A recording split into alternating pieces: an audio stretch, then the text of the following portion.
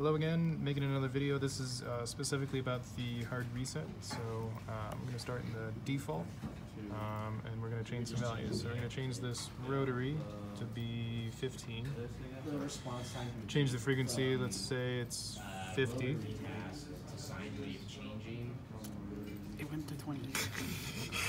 Yeah, that's because I messed it up. But anyways, and then we're going to go to pulse, and then we're going to go down to like, say, 30, and then we're going to do 78.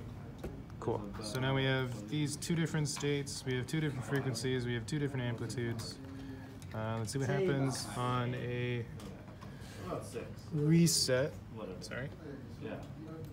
Because I'm sure it's like it varies. So we press the button at reset, and we can go back to pulse. Yeah, it's like. And we'll see that we still have the same values that we entered before. We can do the reset in the pulse state. Yeah, okay. We're good. And then let's do a hard reset. Okay, so the 2.10 is done.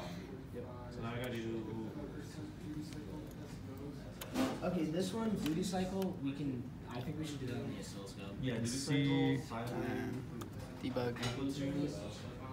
Sorry, he's currently debugging right now.